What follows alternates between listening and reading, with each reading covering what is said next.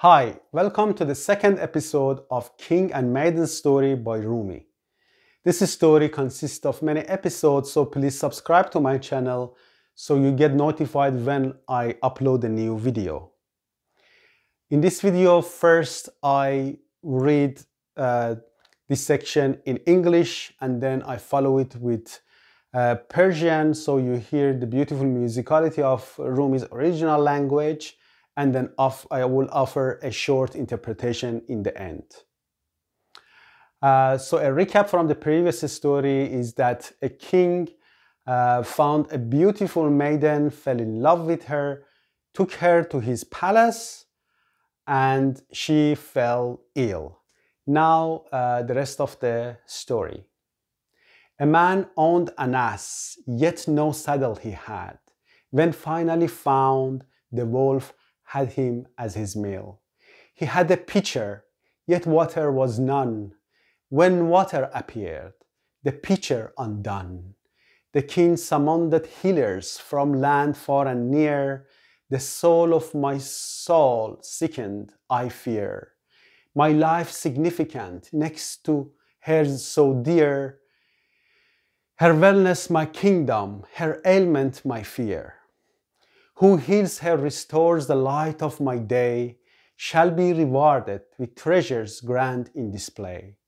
So the king finds her sick and asks anybody, all the physicians from all around the country to come and solve her problem, says that her life is so dear and so close to me and I'm in love with her. So if anybody help to make her recover, I pay her anything.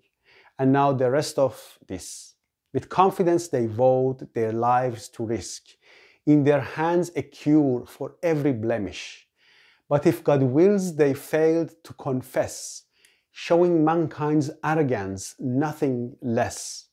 The omission, not just words, but heart turned into stone, for many a soul, the saving grace unknown. Yet some in silence, aligned with the divine will, their soul in harmony, in quiet still. So the physician got arrogant and they say, we will definitely solve the problem. They ignored their kind of limitation of their practice and they forgot to say God wills. It's always important that we know that not everything is under our control. Now the rest. Despite their efforts, the sickness grew, a mystery deepening in the morning dew. The king stared, a rivel of despair, for the queen of his heart beyond compare. Divine destiny twisted remedies astray. What healed now harmed in dismay. Oxmeal to bile and almond dried the vein, myroblum and water adding to the pain. So what happened was that every medicine that the physicians gave her made her feel worse and worse. And before interpreting this, I will read this in Persian, the original language of Rumi, to understand the beautiful musicality of Persian language and see the journey that Rumi was going through that melody.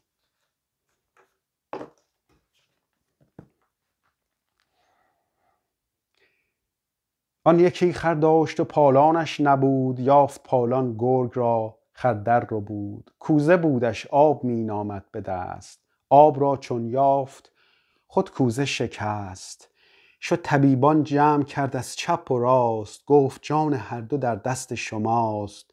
جان من سهل است، جان جانم اوست، دردمند و خسته ام، درمان اوست. هر که درمان کرد مر جان مرا، برد گنج و در و مرجان مرا. جمله گفتندش که جانبازی کنیم، فهم گر داریم و انبازی کنیم. هر یکی از ما مسیح و عالمی است، هر الم را در کف ما مرهمی است. گر خدا خواهد نگفتند از بطر، پس خدا بنمودشان عجز بشر. ترک استثناء مرادم قوتی است، نی همی گفتن که عارض حالتی است. ای بسی آورده استثناء بگفت، جان او با جان استثناء جفت.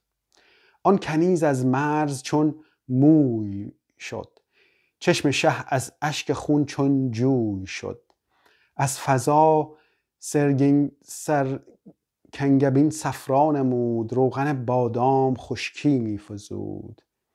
از هلیله قبض شد اطلاق رفت، آب آتش را مدد شد همچو نفت. So look at the beginning of the poem for this episode. So he's talking about, Rumi is talking about the fact that the king possessing the maiden first and then having her falling sick is the same as, for example, somebody having lack of water, but the pitch is empty, with the empty pitch looking for water, finding water, putting it in the pitch, and the pitch breaks, so they lose both water and the pitch. It happens a lot in our lives. We get things, and then the new thing that we get really brings a lot of challenges and make us even more unhappy. When I moved countries once, I felt very excited about the position that I was getting, and I couldn't sleep for a few nights. For months, I was extremely excited. But then I felt a lot of differences. I felt that I missed my friends, etc. So what was initially for me really like a prize became a burden, because there was a lot of new problems that was attached to this. So Rumi is saying that the important message is not to get attached to things, because because life is very complex. You may get what you really wanted, but after that, you may feel even worse. So we can always go for what we want, for our goals, and get all kinds of satisfaction. But having attachment to those are the things that are really causing problems. Not being able to be in contact with our essence, with the divine presence, not feeling the love of the divine would result in kind of misery, because the physical world and the things that we possess and are attached to are subject to decay. And if we are so dependent and attached to those things, we're gonna suffer a lot. The other thing is that, so the king brings everybody, like a lot of physicians from all around the country, they come. The physicians don't admit that there are limitations to their practice. Imagine, this is 13th century. Of course, there are a lot of limitations to their practice. They deny that. And they don't say, we will try to help this if God wills, or if it's possible, or like showing some sort of uncertainty. And because of that, they get into the trouble. So whatever they do in order for them to see their limitation and kind of understand their arrogance, whatever they do, whatever medicine that they use turn to a poison. So the things that they give her have an opposite impact. For example, if they give her almond oil, she dries even more. Or if they give her a remedy or medicine that cure a problem, actually affect that problem and make it a lot worse. So please leave a comment in the comment section and let me know where in your lives you got something that you were really attached to, really wanted. When you got it, you felt a lot of attachment, but after a while you felt that a lot of like difficulties, because your attachment to that thing has caused issue, because either the value of the thing that you obtained reduced in your eyes, or what you got was not really what you wanted, or the things that you got deteriorated over the time. Thanks a lot for watching this video. Please subscribe to my channel to watch the new episode of this beautiful story by Rumi. Thank you very much.